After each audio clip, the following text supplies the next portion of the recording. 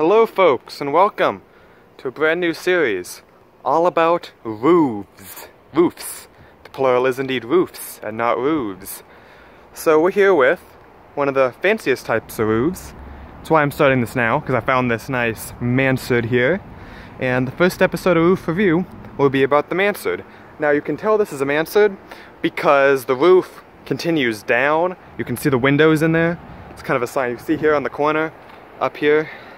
That's really dark. Like here, you can tell on the corner, it all continues down like that. And this isn't a perfect mansard because you can see the shingles aren't perfect. The shingles don't continue down, there are shingles up above, up there. But since we can't see those, and mansards are getting rarer and rarer, I was decided to go ahead and go with this one because that's the easiest thing available. Now, for my personal opinion on the mansard, I'm really not a big fan. Feels like it's almost trying too hard, because it's just like another floor almost under there. Like the attic basically isn't an attic, it's another floor, and it just seems unnecessary. If you're going to fancy roof types, the gambrel does everything so much better, and whenever I find a gambrel, you will see that episode, and I'll talk about it. Great. Now, for our inaugural episode, I'm joined here with some guests. So, hello guest. Well, what's your opinion on the mansard here? Well, I think that the mansard roof in its true form gives a very sophisticated and elegant kind of look to a house or to a building. I think that comes from, its traditional European heritage, and it just gives it a nice sophistication that we don't usually see. But I will agree that this is a faux mansard. It's not the true form.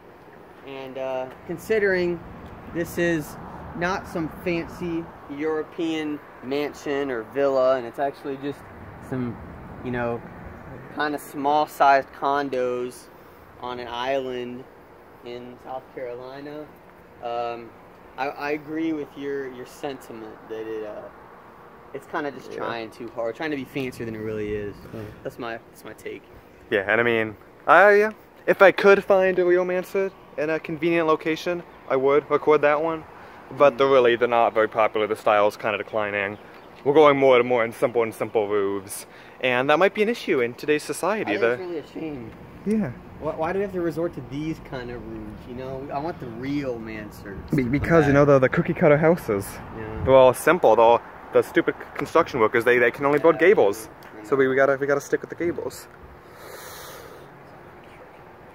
Alright, and that's our first episode of Roof Review featuring the mansard. Now, as a point of order, my source of roof distinctions comes from Dwayne Johnson's How a House Works, and the last chapter. Actually, no, first chapter. Wait, Dwayne the Rock Johnson? It's spelled differently. Oh. Okay. It's D-U-A-N-E. Just thought I'd clarify for our viewers. Yeah. So the first chapter has a section about roof types, and that is the guide I'm using. There are 5 types.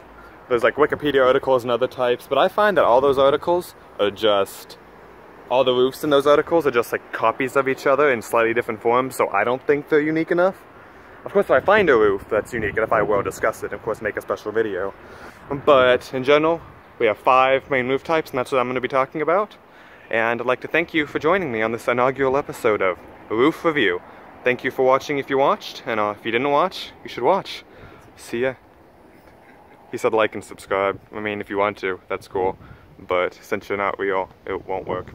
Thanks, folks. Instagram and Twitter and Facebook. That too, I guess.